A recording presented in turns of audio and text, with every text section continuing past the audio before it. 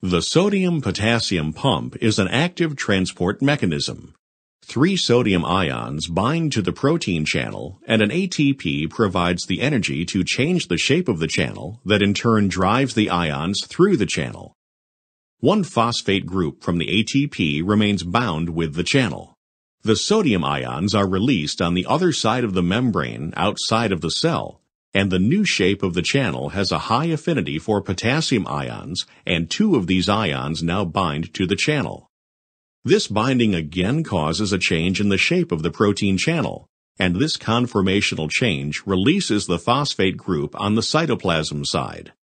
This release allows the channel to revert to its original shape, and as a result, the potassium ions are released inside the cell. In its original shape, the channel has a high affinity for sodium ions, and when these ions bind again, they initiate another cycle. The important characteristic of this pump is that both sodium and potassium ions are moving from areas of low concentration to areas of high concentration. That is to say, each ion is moving against its concentration gradient.